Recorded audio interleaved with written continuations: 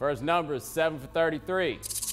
That's what Knicks rookie RJ Barrett is shooting so far over 2 summer league games. Pablo, this cause for concern already? I'm of two minds about this. The one mind is the rational mind that says Trae Young struggled in summer league. Steph Curry shot like 34% in summer league. And so let's give RJ Barrett more of a shot.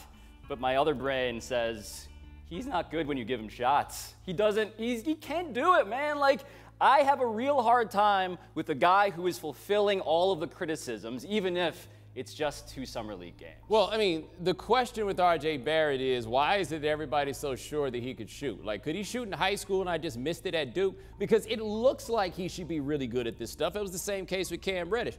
Is he actually good at those things? I don't know. And yes, there's room to give him to see if he's going to improve. Because look, he's out here in summer league and he ain't got no reason to do anything other than put up shots, right? Like, not all these shots were great, but this is not encouraging, no. No, and if you talk to even delusional Knicks fans, like, the floor on him seemed to be like, maybe he's DeMar DeRozan. That'd be great.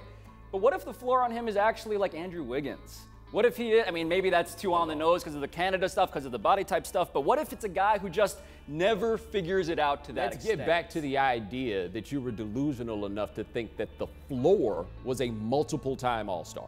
That was the floor, was a multiple-time All-Star. Well, you heard how New York City rather, at Barclays applauded. We have Russ, our man in here, talking about how RJ Barrett held his own in Summer League.